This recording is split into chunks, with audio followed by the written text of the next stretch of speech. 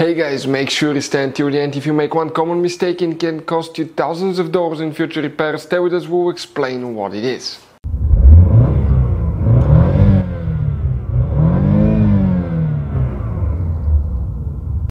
Hey guys, welcome back to Electrical Car Repair Live. Thank you guys for watching and subscribing to the channel. Today will be super helpful video to any of you guys having a GMC SIERRA, that generation right here from year 2007 to year 2013. If you have one of those and you need to find where the fuses for the automatic level control are located. Two fuses control it, guys. Stay with us, we'll explain where you can find them, where you can buy cheap parts, tools, fuses, relays at a good price, quick shipping, that way do not waste money and time. But it's important to always test fuses and relays. All that, guys, will be covered absolutely free for your convenience. Make sure to stay until the end. So before we start, guys, let us tell you a little bit about us. Every single car we get here at the garage, we try to make at least 200 to 300 free repair videos. We take them completely apart. We show you how to do engines, transmission, mechanical, bodywork, a little bit of everything, guys. We have more than 13,000 free repair videos on our channels that can save you thousands of dollars, guys, in future repairs. We have anything from American to German vehicles, Asian, anything, guys. So now, if you need to find, let's say you're in the middle of nowhere, you need to find a video for a starter fuse, or you need to see where the starter relay is located. All we have to do, just come find that on our channel. It will take you about a minute or two to watch it. You fix it, you're back on the road, guys. So that's why we're making all these videos for your convenience. So let's go ahead and start on it now.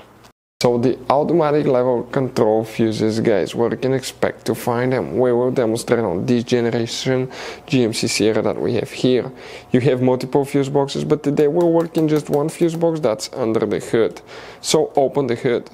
Now here on the driver's side, you see that electrical box next to the brake pump. Okay, open it. Underneath you will find the main engine fuse box with a layout that will look, guys, really close or exactly like this one here. Before we continue, let's explain quickly why it's always a good idea to test fuses and relays.